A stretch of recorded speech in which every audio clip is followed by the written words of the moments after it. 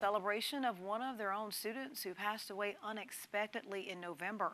WVUA 23's reporter Gracie Johnson stopped by the celebration earlier today. Gracie, it must have been a bittersweet ceremony out there.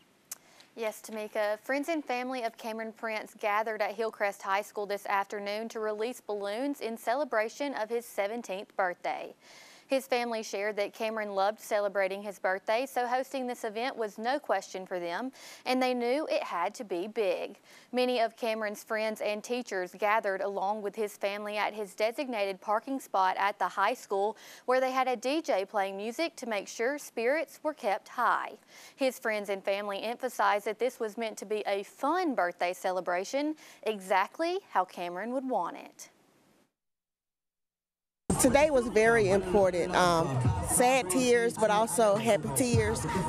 This is what Cameron would have wanted anyway. Cameron, for his birthday, he would literally plan his own birthday party, birthday gathering. So this would be no surprise to him.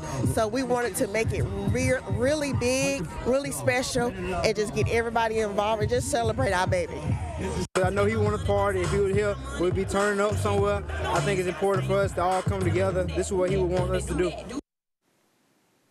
Cameron's parents shared how thankful they are for those at Hillcrest High School who have been so supportive of their family, as well as those who continue to help Cameron's legacy live on.